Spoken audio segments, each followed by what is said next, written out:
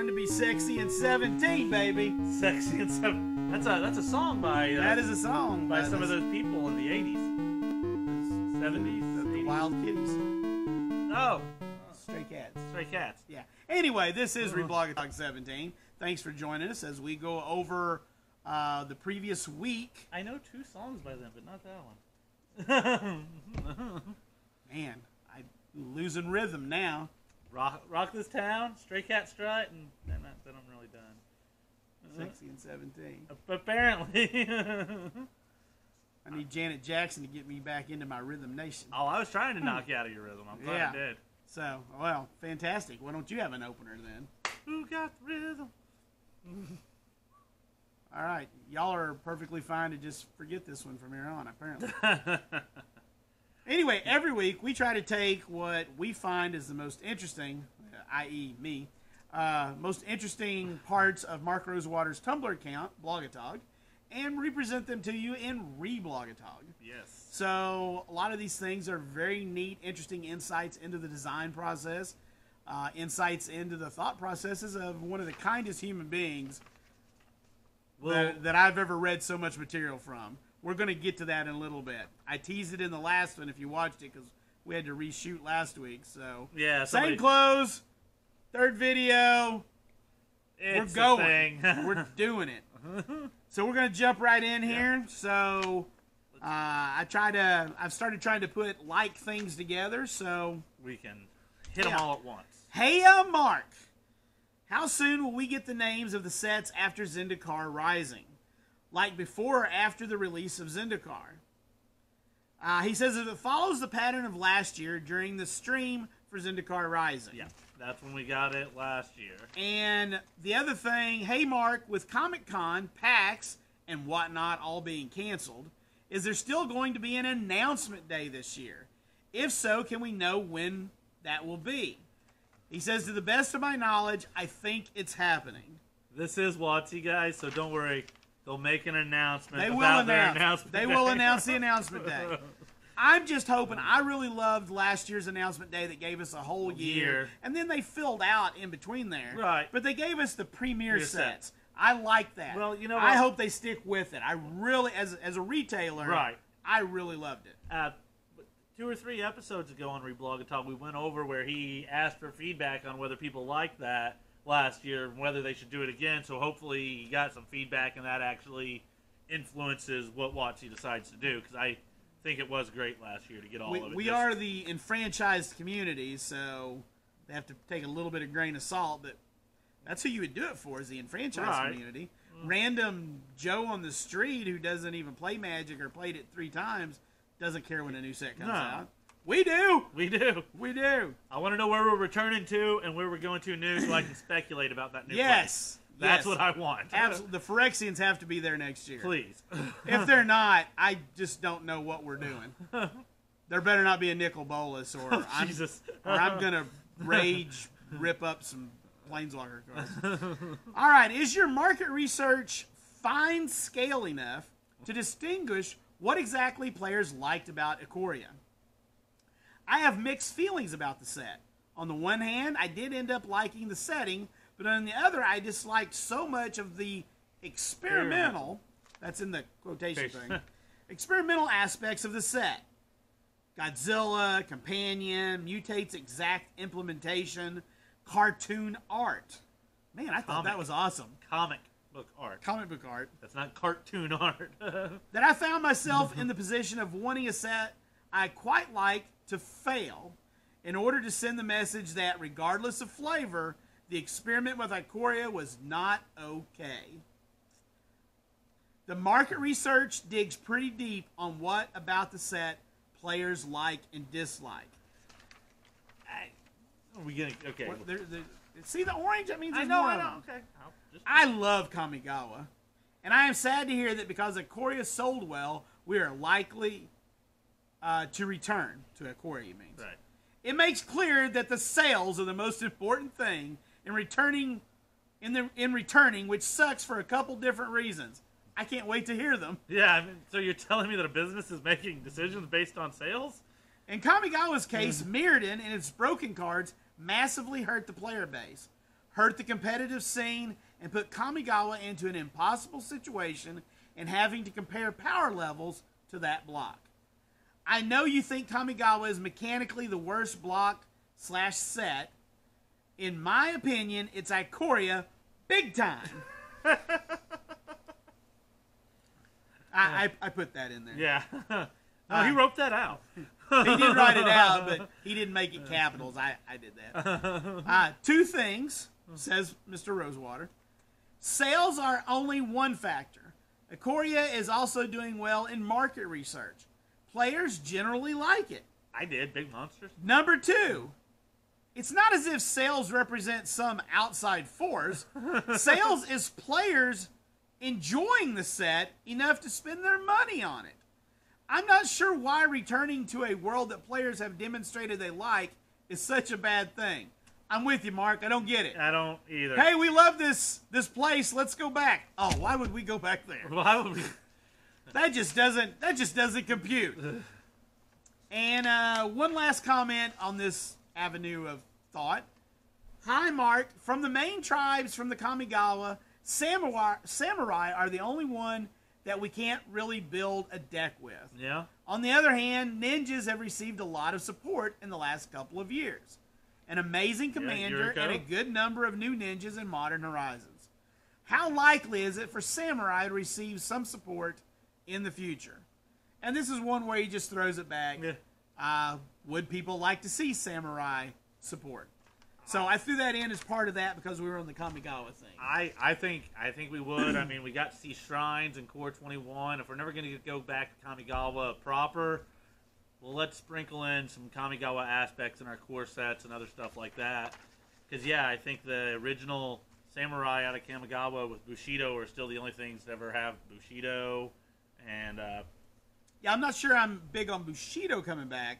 But Samurai, I would like to see Samurai support. If they could come up with another mechanic for Samurai, perhaps, but that was the mechanic they were given. I just... yeah. But, yeah, I don't know. I liked Ikoria as well. It was very experimental, but I don't know what this first guy, he was, I don't know, he was a little much. Little much, yeah, like, how dare you? Mutate's exact implementation. I don't even know what the heck he means by that. Mutate. He wanted it to work differently, I'm guessing. I think he probably, I'm just speculating, he wanted to add all the numbers up. Oh, yeah, no. I'm sure that's what he means. I mean, what else could you do with Mutate? Or else he wanted to be able to kill a mutated creature so it can be mutated on. What else is there about Mutate? I don't know. I mean, that's what I'm saying. Like, I don't think either one of those would have made it better. Mutate's implementation, I thought, was fairly simple because we were all worried it might be too complex. We got the cards in our hands, and it's really not that bad. No, I get it, you know. I thought it was except for the corner cases and lots of things have corner cases. Yeah. Let's mutate onto a... you know, planeswalker that became a creature or something. Yeah. Something like that. It happens. All right. I realize that it's too late for Jumpstart now, and it probably wouldn't work well for standard releases, but do your printers have the ability to print a complete pack of foil cards? In other words, one complete foil pack per booster box or something like that. That would have been quite something to open a complete pack of goblins, elves, etc., and it's entirely foil.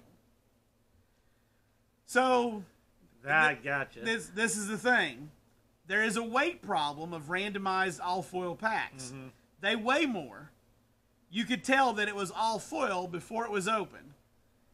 So that's a reason not to do it. They can do all foil packs, I assume, because back during Alara they did those all foil premium packs. You could make all the cards foil, but you wouldn't want them. You wouldn't want them randomly in there. Right.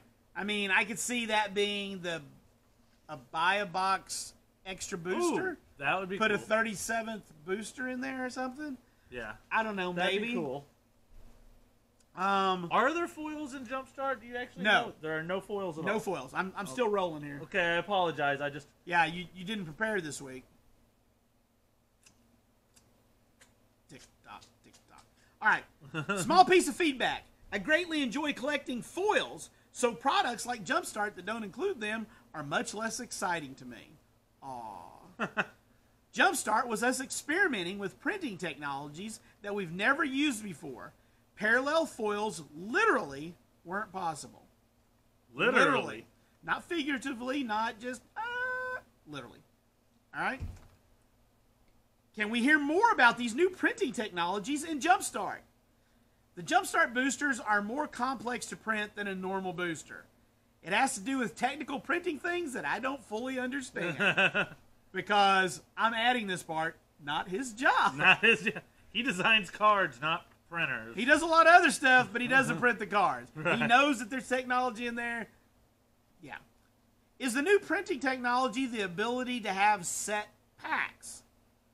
Having wrapped randomized blocks that are sealed within the booster are doing a few new things. So again, this is not his area of expertise. So, but Jumpstart is giving us new, and they're getting new printing technology all the time. Right. The ability to mix these packs in different ways. We just have to be patient, and we're going to get some fun things out of it. Yes, we will. Jumpstart is a really cool, fun thing to begin with that they did. Yeah. I mean, we've seen them playing with the printing technology over the last few years. I think M19 is where you really start seeing it when they put just one double-sided card in a set.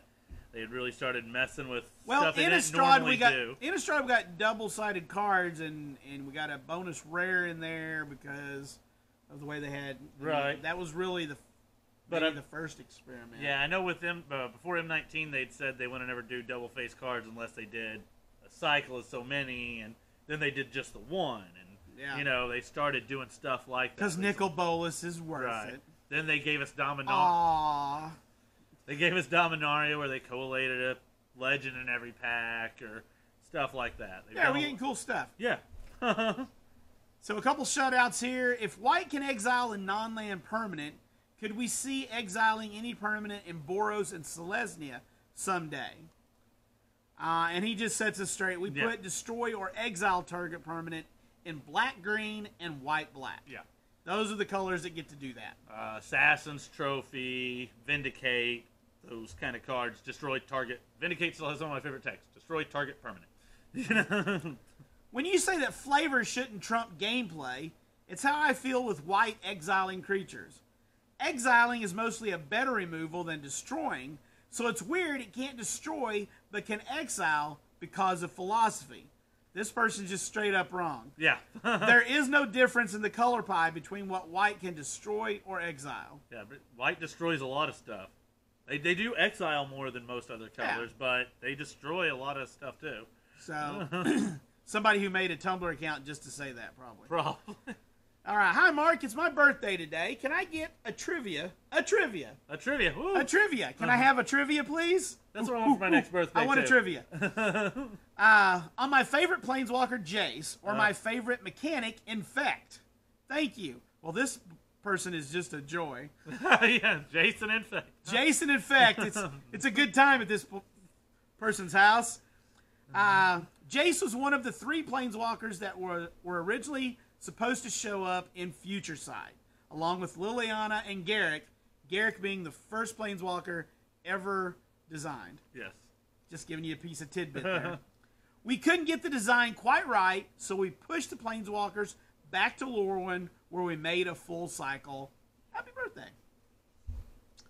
Hey, hi, hello. How weird do you think Magic's worlds should get?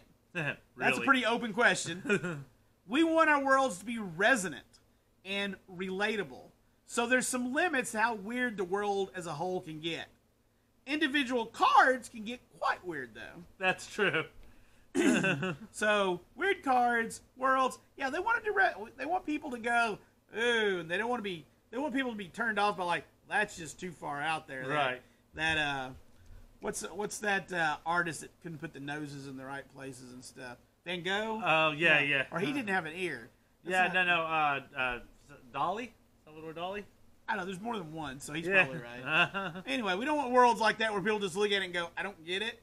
Too many people, you want most people to get it. So were you talking about Drew Tucker? I don't know. Drew Tucker art. I just never got Drew Tucker art. It was too abstract for me. It is very abstract. There's a couple of those old pieces that are kind of cool, but yes, they're some very of them, abstract. but some of them were just like Okay. It's some blobs. All right. I mentioned this in the previous episode. If you watched our re-recording of last week's episode, which we just did. Yep. That's why we're wearing the same clothes. So now that you've done tripling a few times, 2. Twice. They've done it 2. Nick's Bloom Ancient.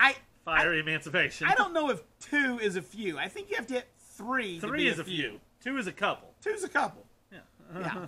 When will we get a card that quadruples something? You just can't quit asking for more and more, can you? Let us spend some time tripling things. The secret to maximizing design space is taking our time exploring something before advancing. Let's see. Original Ravnica came out, what, 2005, 6, something like that? Mm-hmm. So we've spent almost 15 years doing doubling. Give it some time. Well, yeah, I guess just doubling. We never... Did Mana Flare just added an extra? It wasn't actually doubling, was it? Are you talking about mana? Well, yeah, I mean, that was like our first... Is Mana Flare like our first doubling effect period? Oh, it might be, but I was just thinking about doubling season is where doubling became a thing. Before then, it snowballed. Yeah, are we going to say something that said draw 2 cards is Howling Mine is a doubling effect? No, but I mean it is. Unless you're already drawing 2 cards, in which case you're just adding 1, so it's a not a doubling effect. Right. Well, that's why I asked about Mana Flare. If it added an extra, if it doubled, because some things will add an extra when it taps. I think it's add an additional. Okay. You have to get mana reflection before you double the mana that something makes. I know stuff. That's why I asked. To what extent do the design teams interact with the MTG digital team when designing or pitching mechanics?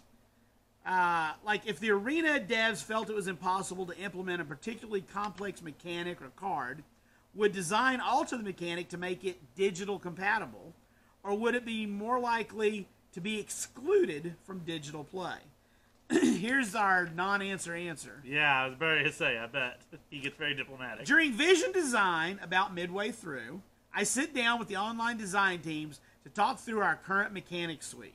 They listen and ask questions. They go investigate and then get back to me with their input and concerns. If there are major execution issues, that is where they get raised. We do make changes based on their feedback. So yeah, if it's impossible to do digitally, it doesn't get made in paper. Right. I mean, that's just the answer, guys. Yeah. I still feel that there will come a time when we will make digital-only cards. I personally just do. Well, they did when they very first started Arena. There's like 5 of them or something. Yeah, and there's one that's a color pie break. Yeah. Because they didn't go through design. They didn't consult any actual card designers. I don't know who made them, but they just said, hey, let's make some cards for beginners to get. Why couldn't they use cards that exist? I don't know. Yeah. Why it's not our job. It's not our job, yeah.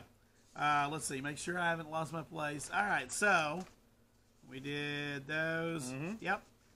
So, hi, Mark. Both my friend and I got dice in our M21 pre-release kits that were from different sets. Mine was Theros Beyond Death, and his was Rivals of Ixalan. Are there not M21 dice, or is this a mix-up? Thanks for your time. He says, I'm not sure. Did anyone else get M21 dice? I can answer this. Yeah. Oh, okay. I have the answer.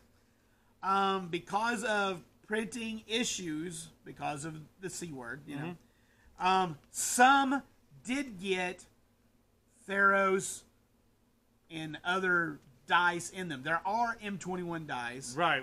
They announced it. They made an announcement. But there are some out there that got them. I didn't actually see the announcement, but I had seen people last weekend on Reddit. I saw multiple people post up pictures of Rivals of Ixalan pre-release dice and their packs. Yeah. And when I played pre-release, I had an M21 die, and I was like, I never saw in our press release from Moxie about it. I saw where some people were actually excited because it was neat. It was like a little goodie in there. Yeah. But there are M21 dice, but there was a shortage of them due to COVID, and voila. Can I just be honest? I'd rather have got something else other than an M21 dice.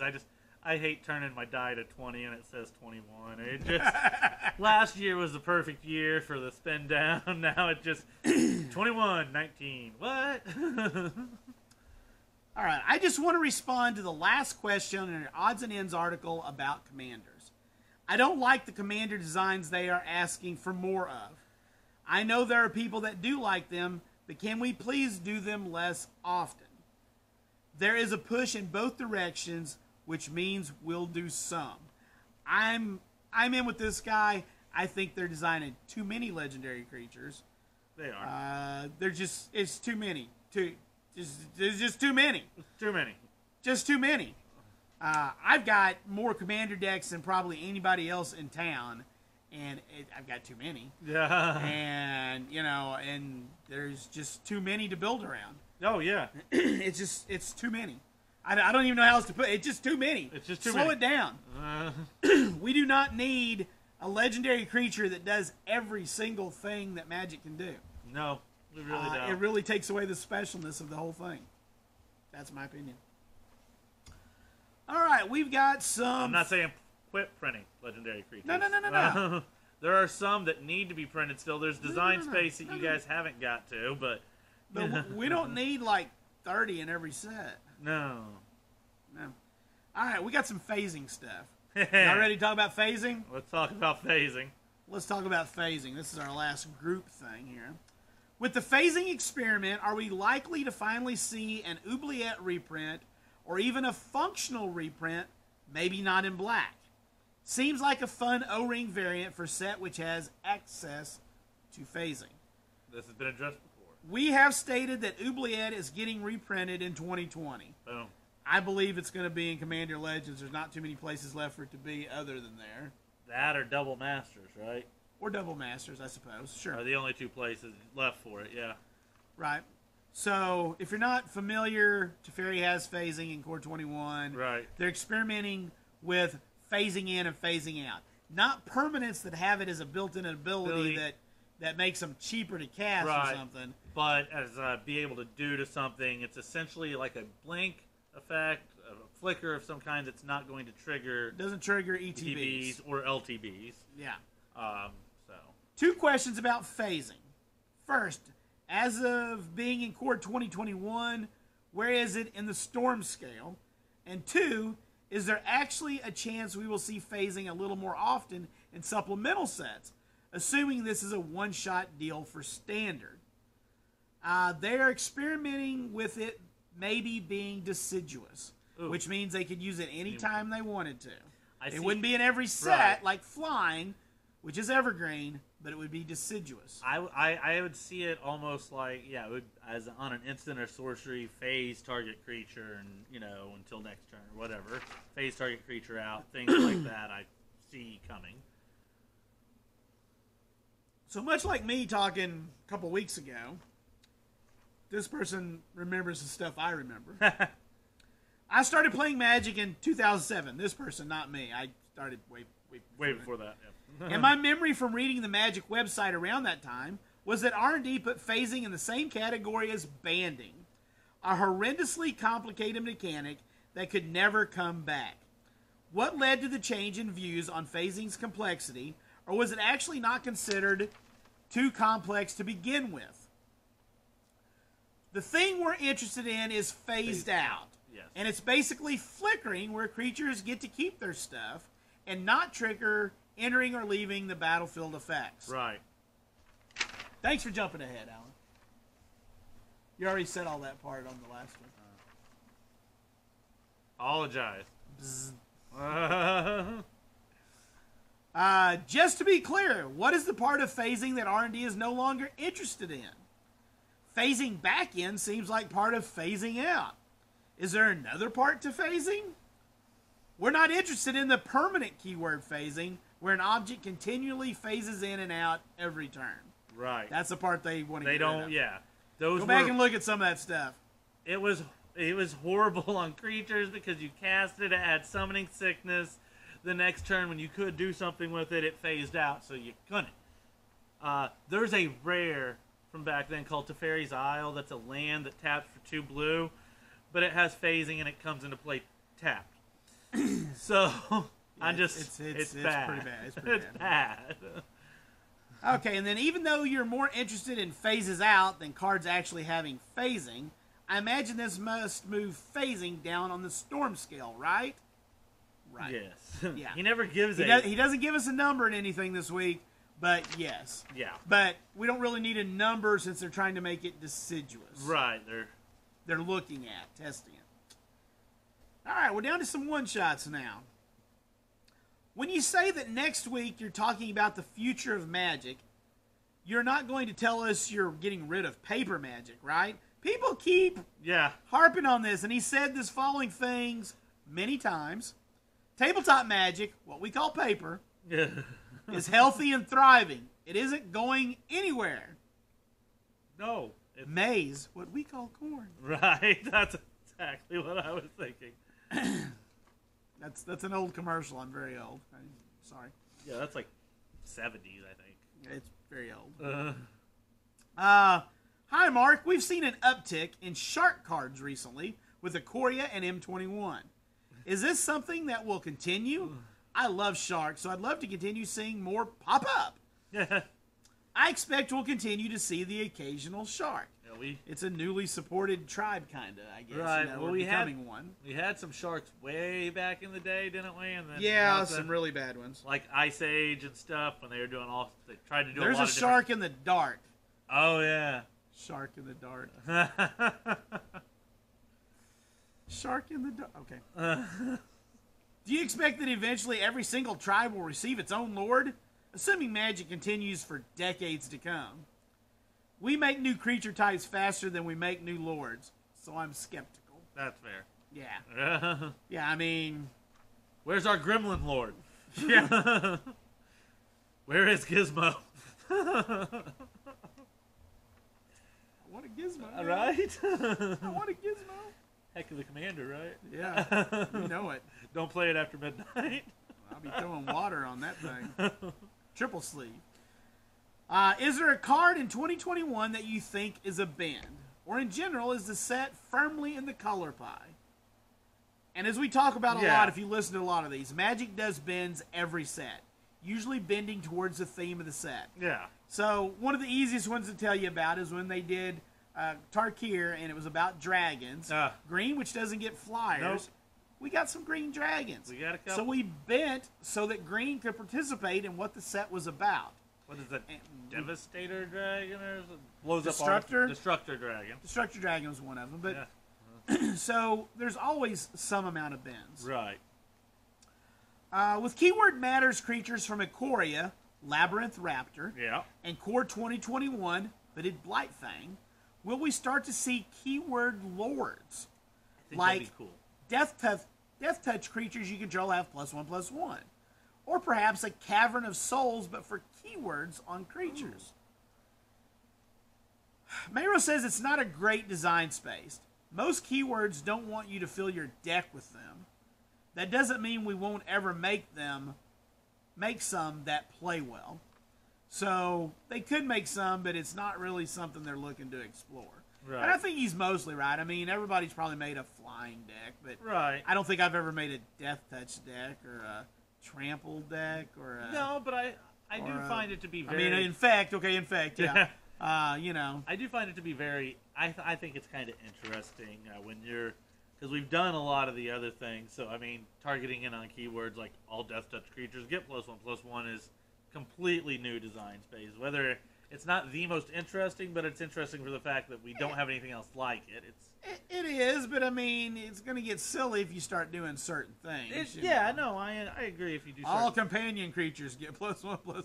Yeah, no, I understand, but, you know, especially some of the evergreen mechanics, the evergreen keywords, doing some stuff with them, flying, death touch, first strike, you know, specifically. Yeah, I drop one here or there, but I don't think you mine it all at once. No, I don't think so either, but I think it's something that you can continue to do. Speaking of Planeswalker flavor, with regard to loyalty counters, any chance we'll ever see Planeswalker removal flavored as making them disloyal or scared for their safety rather than killing them? As I understand it, they don't actually die when their loyalty goes to 0. And he says they flee the plane when they hit 0. And that's what they do. They planeswalk. Hit 0, he goes away, You can cast another one and get him back. Right. I could imagine an enchantment. He says, enough of this. Yeah. I could imagine an enchantment that makes planeswalkers act differently. I'm not sure there's the space text-wise on the planeswalker. Yeah, they're already pretty cramped a lot of times. Yeah, there's not a lot of room to put a lot of stuff on there. So, but we've seen we can get to about 4 abilities essentially. a static in 3 or 4. Yeah. Yeah. But yeah, I think there's definitely space to mine enchantments. I've noticed a lot more mentions of Planeswalker in the core set and in regular, not just War of the Spark, which had a ton. It needed them. But I believe Core 21 had either 5 or 10 more mentions of Planeswalkers on non-Planeswalker cards than Core 20 did, for example. We brought that up a couple weeks ago. That's happening. and if they, like we talked about a few weeks ago, if they're in discussion about doing something on emblems, we might start seeing that in the next couple of years. I feel like it has to happen eventually. It's design space that hasn't been touched at all, and I know I don't like the idea that in Magic, this game of strategy and skill where we try to do all these things, that there is just this one thing that is completely uninteractable. In a game about interaction, that Planeswalker emblem, there is absolutely no way to interact with. So I feel like something is coming down eventually.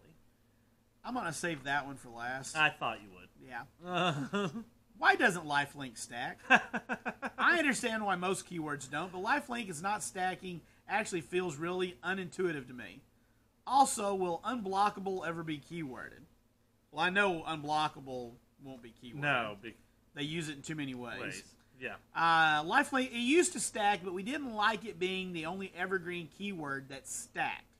So we changed it to not stack. There were a bunch of other reasons too, and I forgot to look these up. But I know one reason Prowess didn't make it as an evergreen is because it stacks. And they don't want evergreen keywords to stack because it makes that keyword better. Yeah. Different than the other evergreens. That's fair. Now, before lifelink was a keyword, if you get one of those old cards that have the ability, that stacks with lifelink. Yeah, there are a few of those. There are a few of those. There are a few of those. I was wondering if you could give a quick who's who on the legendary creatures from M21. I'm relatively new to the game and don't recognize most of them, but I hear that they're returning characters. Yes. So this is pretty cool. He did a quick rundown. This is a greatly oversimplification of these relationships. That's fair, but he's doing this quickly. Baron was Teferi's teacher when he was younger at the Tolarian Academy. Karvek was an evil wizard that Teferi fought against. Mangara was a wizard that Teferi teamed up with to fight Carvel after Mangara got rescued. Nyambi is Teferi's daughter. Radha fought alongside Teferi. I think it was during the Phyrexian invasion of Dominaria. Yes. And Subira was Teferi's wife. Yep. So there's you a quick rundown of all the main characters in Core 21 around Teferi. Right. How narrow is the design space for flip cards? They're not really flip cards. Flip cards are the Kamigawa flip cards. I still call them flip lands. These are DFCs, double face cards, DFC. They said flip land specifically, and that's still what I call them. I really like the Ixalan cycle and look forward to more. Double-faced cards have a lot of design space. Doesn't call them out, but he calls them double-faced cards. A lot of design. He's been quoted many times. He loves There's double-faced. Lots of design space on double-faced cards. I know I haven't played with some of the other ones as much. I wasn't playing like standard when those sets hit, but the Ixalan lands are probably about my favorite double-faced cards too, because it's just so cool flipping into a powerful land, especially because a lot of them were versions of overly powerful lands. One of them was essentially a Tolarian Academy, and one was a Gaia's Cradle and stuff. And being like, you can have this old powerful card if you jump through these hoops. You got to work for it. And I'm like, that's cool. That's cool. Yeah. I wouldn't mind seeing them do a cycle where they did artifacts like that. Yeah. Maybe we get Mana Vault or Mana Crypt something like that. You got to jump through some hoop, and then it flips over into what is essentially a very powerful card. You get a Mox. I don't know. Yeah. I'm in. All right. All right, we saved this one for last because we alluded to, if you watched the last episode, that Mark Rosewater has got to be the most kindest, gentlest, patientest person on the planet when it comes to dealing with trolls. Okay? Yeah. And this right here, this is why.